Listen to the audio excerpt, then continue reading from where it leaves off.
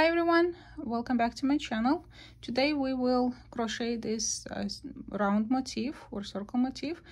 You can use it as a coaster, or you can use it, I don't know what else you can use it for.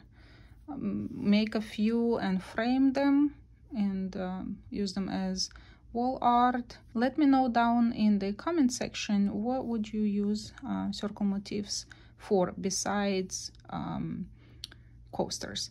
Anyway, this is the solid color. This is how it looks like. I chose gray because it's easier to see the stitches on camera, and this is the colorful version where I changed colors each round. For the yarn, I love this yarn by Hobby Lobby. These are the specifications of the yarn. It's a medium number 4, 100% acrylic. Requires a 5.5 millimeter hook, but I used a 5 millimeter hook for lesser gapping. And this is medium blue. I don't remember what this is called. Probably jeans. A white and a gray yarn. Don't remember the names, but if you have a Hobby Lobby, you can easily find all that yarn with all the colors. And if you're ready, give this video a thumbs up, subscribe, ring the bell, grab your yarn, crochet hook. Let's get to work.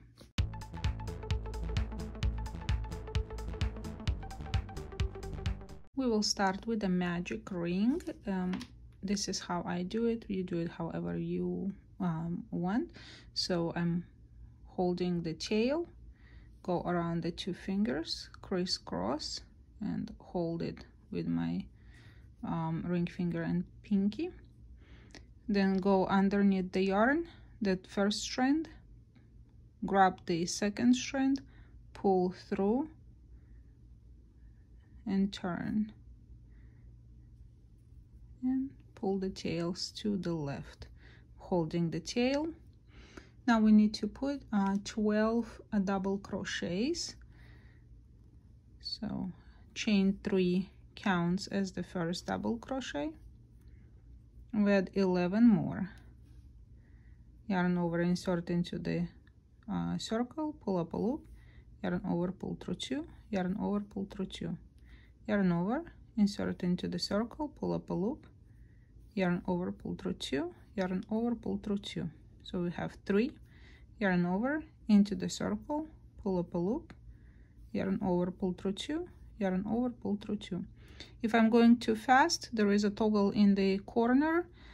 You can adjust the playback speed. So 4, we need total of 12. Go ahead and add 12 double crochets. 11 and 12. Count, and then gently pull the tail.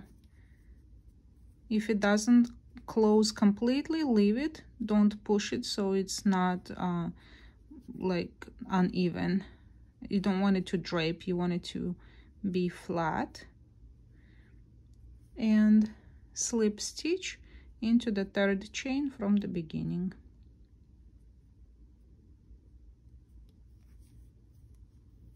Like so.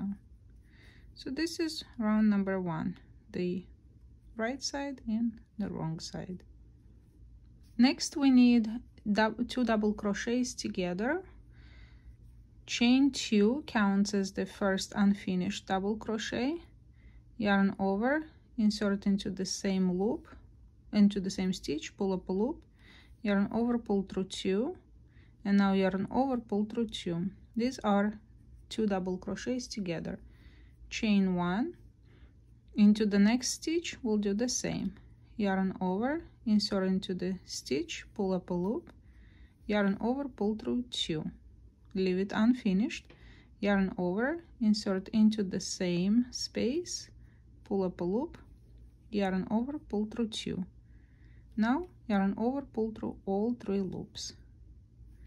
Chain 1, into the next stitch, yarn over, insert into the stitch, pull up a loop, yarn over, pull through 2, yarn over, insert into the same stitch, pull up a loop, yarn over, pull through 2, 2 unfinished, yarn over, pull through all 3 loops. Got 2 double crochets together.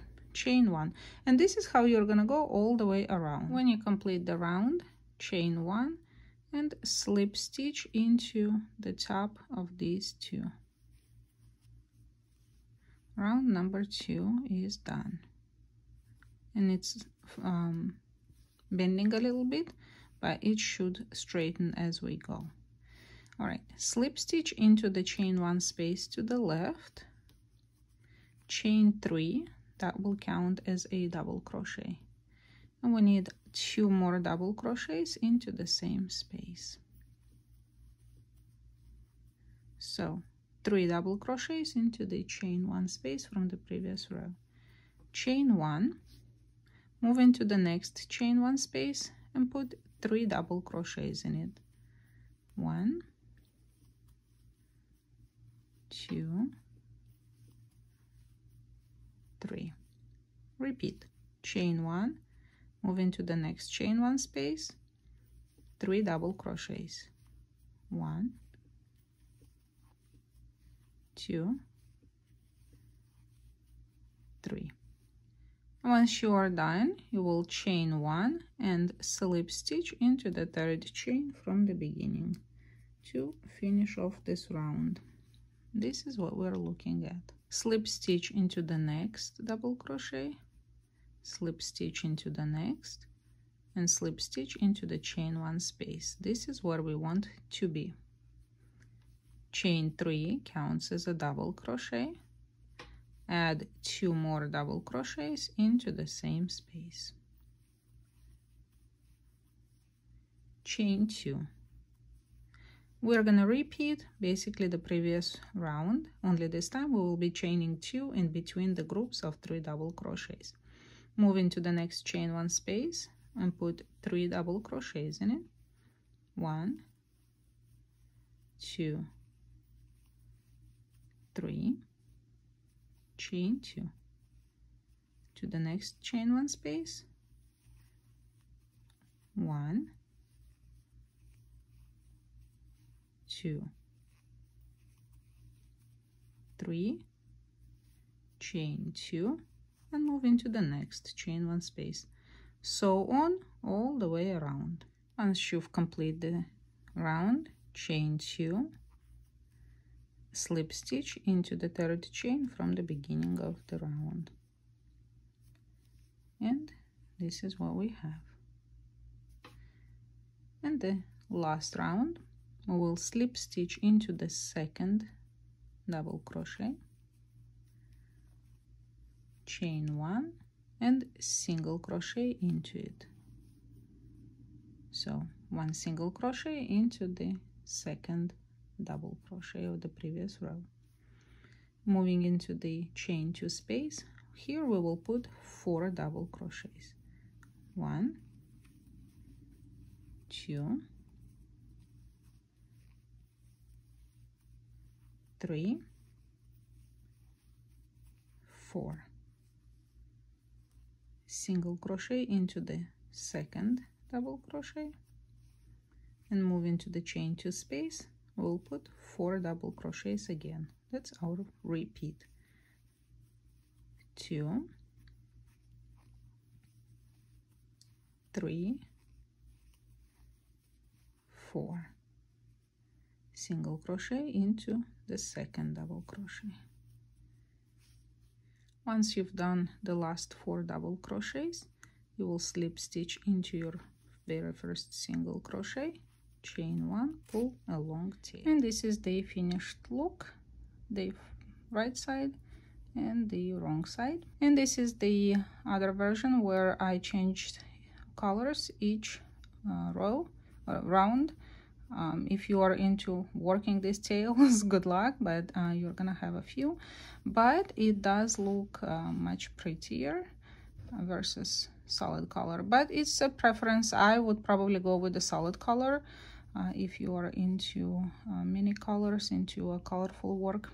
This is how it's gonna look approximately. Only here you're gonna cut the yarn each row or round, and you will start as well the same steps like here, only you don't have to slip stitch your way into the chain one space. You will join exactly into the space, chain 3, and add your double crochets.